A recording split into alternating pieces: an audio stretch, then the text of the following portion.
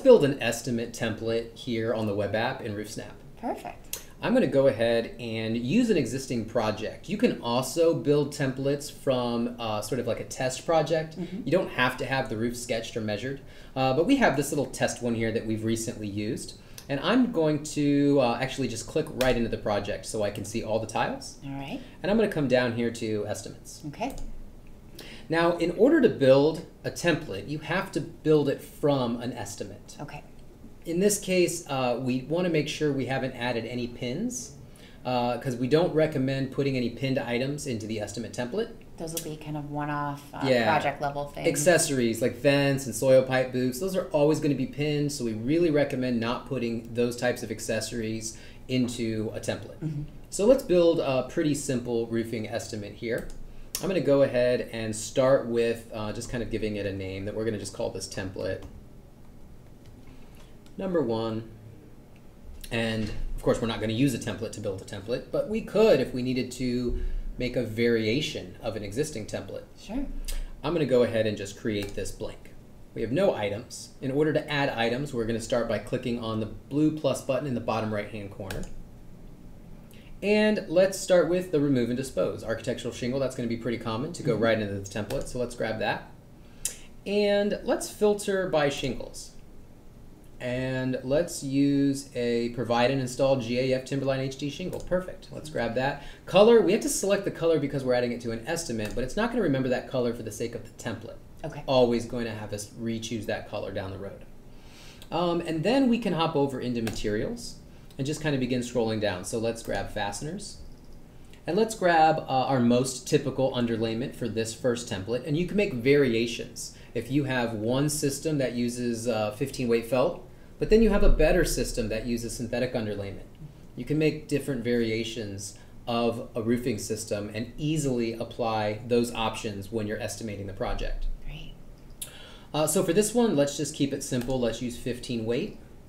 And then let's grab the GAF Z-Ridge. I'm going to go ahead and just continue to navigate one page at a time so that we don't miss anything. So we've already got the ridge, so let's use the weather blocker starter. Okay.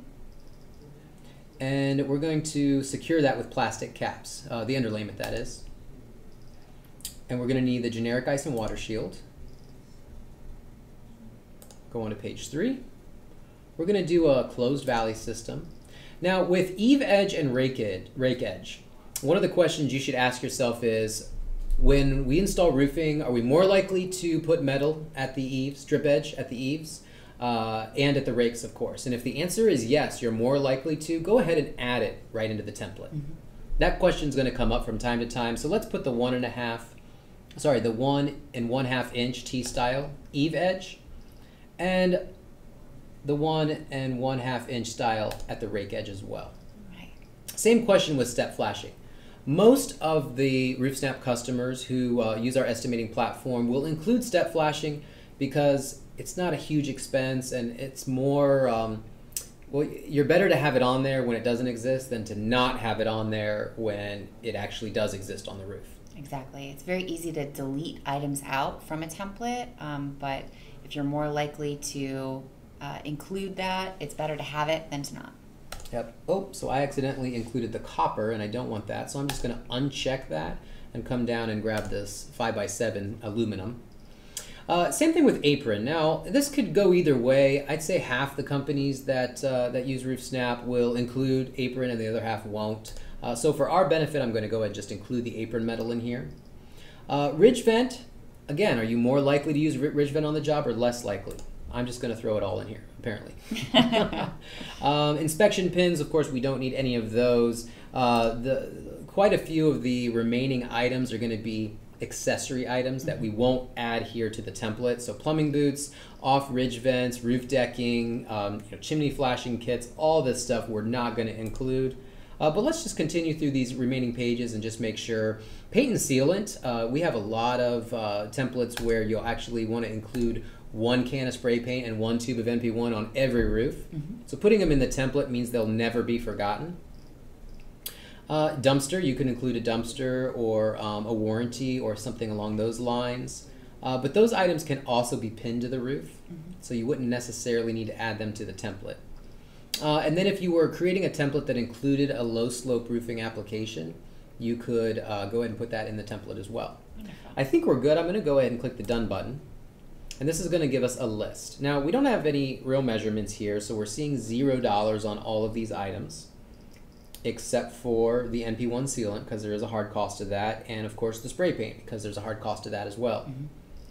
And from here, we're just going to go ahead and click on the little 3-dot button next to the override and save as template. Easy. Very easy. And this is going to be the GAF Timberline base. Let's call that the base system. Okay. And we'll go ahead and click on save. And now we have that template. Nice. Now Where look, does that template live? see, I cut you off. That was exactly where I was going. So let's come back to the list of estimates, because you can create more than one estimate. Multiple estimate options, building them with templates is probably the fastest way to get that good, better, best estimate created for the customer. Definitely. So when you have all of your templates created, or the ones that you're ready to use in your estimating environment, you can give it a name. So let's just call this one like second option. Some people will name them good, better, best. Some people will name them by the manufactured product. There we go. And then you just load in the template. So what did I call that? GAF Timberline base. Got it. So I can go ahead and click on that. It's going to add the template of those items as a second estimate option, and it has navigated us right into that second option. We can see all of the list of items here. Wonderful. In that template. And from here, we can easily delete any items. So let's say we didn't want that tube of NP1 sealant. Maybe it's already included in a chimney flashing kit and it's redundant. You could go ahead and just delete that item and it's gone. Great. Let's say that step flashing doesn't even exist on this roof. It's just an up and over. So you could come down and just quickly delete that item and it's gone. Wonderful. These items in this estimate have been built from our sample office with sample pricing, and every RoofSnap account is set up with a very similar sample office that we're using here. So in order to make sure that you have accurate calculations for your estimating, make sure to set up all of your unique materials and pricing. Delete out any items that you don't sell, that aren't applicable, and of course add any items you do. If you need any help with setting up your materials and pricing, please contact us directly and we'll definitely help you out.